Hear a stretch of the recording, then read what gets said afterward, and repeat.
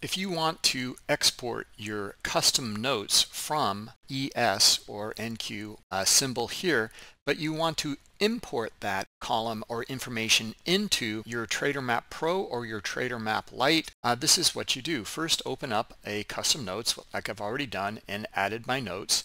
Now I will right click in here and I will export my notes, and I'll give it a name here, Tradermap Pro ES, and I will save it in my config bookmap folder here on my C drive. This is my local bookmap folder. Let's save it. Okay, now we'll go over to our Tradermap Pro or Tradermap Lite version, and then I'm going to go to my file, open my user folder, and then under config, here's the file that I just saved here. Let's open it up.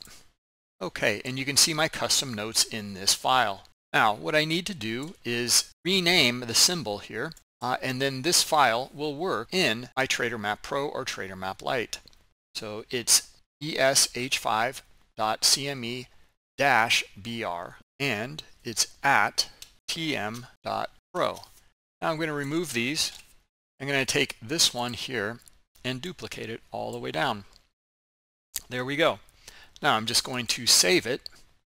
And then let's go over to our new custom notes here within the Tradermap Pro or Tradermap Lite, and then I'm going to right click in here and import the notes and import this file.